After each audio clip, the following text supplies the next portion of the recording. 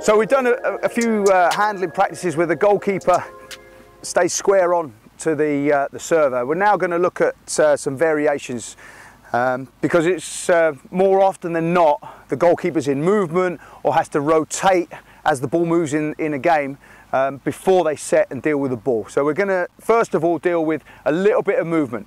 So in this case we've got the square marked out here with the discs. We're going to use the 4 sides to start with. So we'll just ask the goalkeeper to just step over so he straddles the line facing the ball, yeah, so straight up the pitch. Now as the goalkeeper starts to kick, he's just going to step across. Now as the goalkeeper starts to kick, that will give him more than enough time to get to the middle of the square. Now of course you can cater the distances with the group you're working with and the type of service you're using, but this sort of distance, just a yard, half a yard, should be enough. So Dom, just volley, you're looking to aim straight down the line, off we go. Good. So we're looking for that urgency. We want to be there as quickly as possible so we've got more than enough time to set, be balanced and prepared for that shot. Yep. Good. Well done.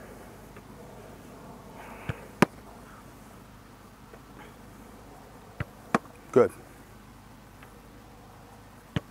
Good. And relax.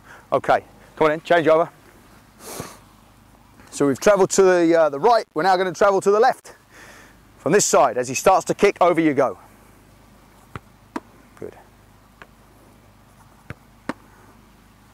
If the goalkeeper gets here with plenty of time and can wait, he'll be balanced.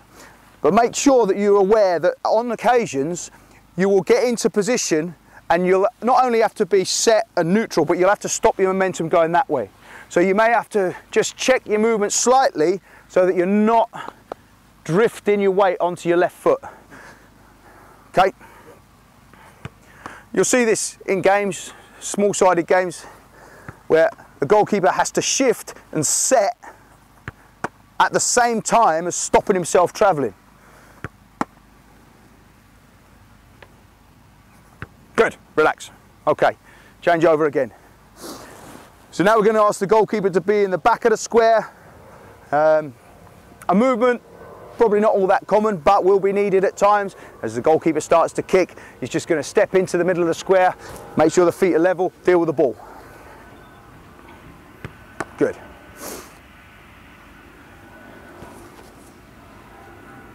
Good. Not too far, just in between the 2 orange discs. Good. Whenever you're working with your goalkeepers, work within an area, a fixed area. So you may not have a goal, you may not have lines, it may be just a piece of grass. I'd encourage you to always work within an area. So in this case, we've got the 4 cones. And always encourage your goalkeepers to be at a certain point at a certain time, so that they're developing an awareness of space, developing an awareness of what's around them. So when they go into games, they've got that awareness to be in the right place at the right time. Okay, change. So this time the goalkeeper's going to start in the front of the square. Again, it's just a little shuffle back in preparation, set. Let's go. Good. Encourage little steps. So because what we don't want to happen is to be one big step and he's releasing the ball. So it'll be just a little shuffle, gain as much space as you can. Let's go. Good. And there you are. You find yourself in the middle of the square as you are, which is where we're asking you to get to. Good. Change. Okay, this time, so we've done essentially the cross, backwards, forwards, travelling in from the left, travelling in from the right. Now we're going to start with each cone between our feet. And we're looking to get a diagonal movement back into there. Now, because the distance is so short, we don't want the feet to cross. It's just a little shuffle back in there, quickly as you can. Start with your feet either side of the cone, so we've got a healthy distance. And this time we'll go around all 4. So come to this one next, and then the back 2 as he starts to kick. Good, well done. Good. Good. Change, yes. Good.